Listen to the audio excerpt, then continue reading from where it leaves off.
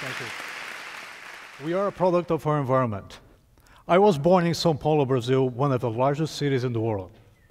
São Paulo's rivers are so polluted, they are unable to sustain life. The exhaust from millions of vehicles thickens the air with pollution. When I was a child and went on vacation with my family to the coast, we had to drive by the city of Cubatão. Pollution from its oil refineries was so toxic, the Atlantic forest and its vicinity was dying. People from Cubatão were getting sick. Babies were being born without brains. In 5th grade, I asked the teacher, why adults pollute? She said, that's the price of progress. It didn't make sense.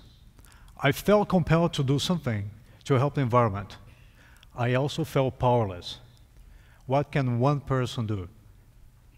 One day, I was watching the news. I saw a glimpse about a solar car race in Australia, and I thought, how cool is that? A race of cars powered by light. That's the future. I want to build a solar car. It didn't take long. Reality set in. I thought, I don't have the means. I don't have the skills. I don't have the resources. This is a dream for someone else to dream, not for me. I buried the dream deep inside, hoping it would go away. It never did. I consider my shortfalls as excuses to not pursue the dream. I would tell myself things like, I'm not an engineer, I'm not part of a university or a car maker. I am a flight attendant who took marketing college. 12 years later, I was still talking about solar cars, but something was changing. The pain of not following the dream became unbearable. I had to do something about it. I had to give it a try. What pushed me over the edge was a friend of mine. Since I wouldn't stop talking about solar cars, he went online, did some research, printed a stack of papers and handed it to me. In them, he said it takes 50,000 working hours to build a solar car. He circled the 50,000 and wrote, that's equivalent of working 40 hours per week for 25 years. Good luck, Marcelo. At that moment, the rational mind should have taken over and put the dream to rest. Instead, it became a pivotal moment in my life. I thought 25 years is going to go by anyway.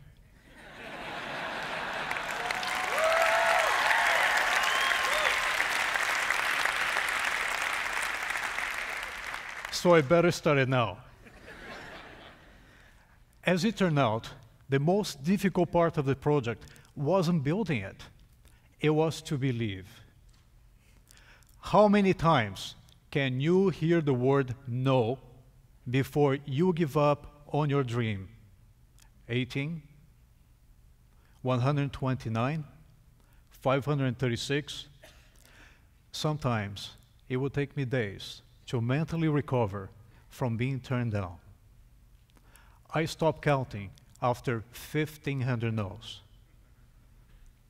So I began the project with sketches, made models. I found more people to help. We built the plugs, the body, we laser cut the solar cells. We overcame our handicaps with hard work. The solar car was built by incredible, wonderful, amazing people from all walks of life. Flight attendants, nurses, students, teachers, engineers, technicians, homemakers. And as the project was being developed, I decided to use it as a tool to inspire others by taking on the greatest challenge on the planet for a solar car, the Arctic, where the sun is low in the horizon even in the middle of the summer, and the roads are very challenging. And the challenges were many. When the province of Ontario imposed a moratorium on permits for solar cars, I shipped the car to Barbados and back to have it licensed as a regular car.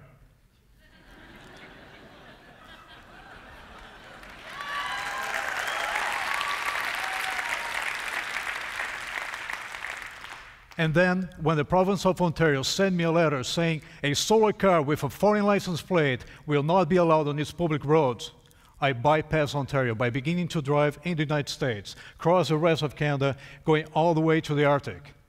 In Alaska, someone called 911 to report a UFO. After a police investigation to verify that I am from this planet, I was free to go. I was also pulled over by the Secret Service, by the SWAT. As a matter of fact, the solar car was pulled over 26 times by authorities. It weighs 250 kilos. Last year, I pulled the solar car by hand from Niagara Falls to Toronto.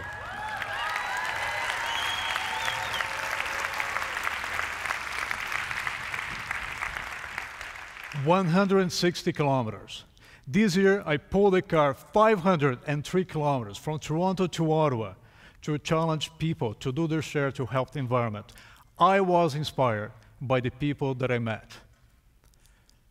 We don't know what crazy dreams and ideas will be born in our minds. And from those, we don't know which ones will take flight in our hearts. The solar car broke record.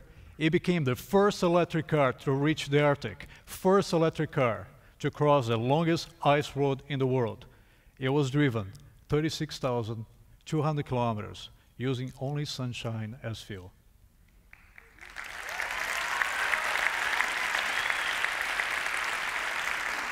Would you like to see it open? There we go. Thank you. Okay.